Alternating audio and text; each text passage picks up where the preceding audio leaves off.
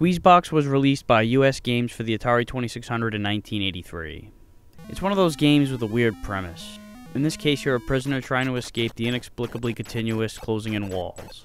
There are different variations, but they all revolve around you shooting out bars that close in on you.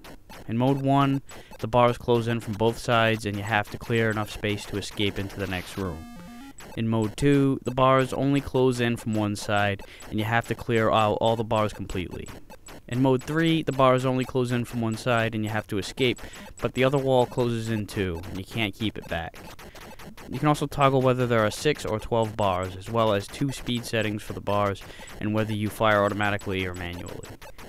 Like most games on Atari, there's no end. You just progress as far as you can until you're out of lives.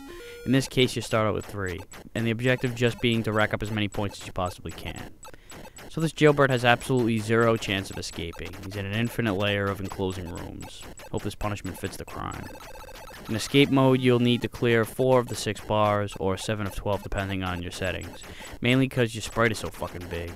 Now that's not a big problem, because if you were much smaller, the game would be too easy, at least in the escape modes, but what plagues Squeezebox is the monotonous gameplay. The alternate variations don't really offer anything different. It's all just the same screen again, where the bars get a little faster. This game could have been something decent if they maybe made your character smaller and made the playing field bigger, expanded on the surrounding elements, like give you items to pick up, throw in some enemies, maybe make the whole thing a maze. I know there are a ton of maze games already, but why not? There's a severe lack of features here.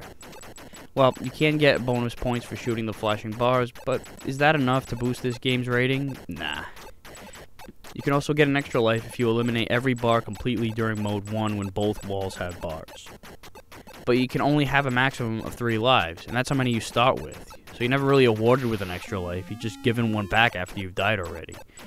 You have 0 incentive to try for the bonus if you have 3 lives. Who ever heard of something like this? Also, it's not like wiping out all the bars is as easy as it sounds, because a little while after clearing them, they'll respawn out of nowhere. And this can be an issue when trying to escape. They'll just pop right out in front of your face and kill you while you're on your way out without warning. It does take a little while before it happens, but this really should have been corrected.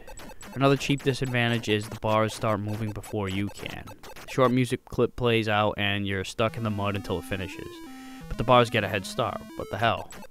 The fact that the game even has music is interesting because the majority of Atari 2600 games didn't have any music whatsoever, and this one has 3 songs. The intro theme when you start up, the song that plays between levels, and the game over theme that plays while some weird-ass devil ghost dances around or some shit.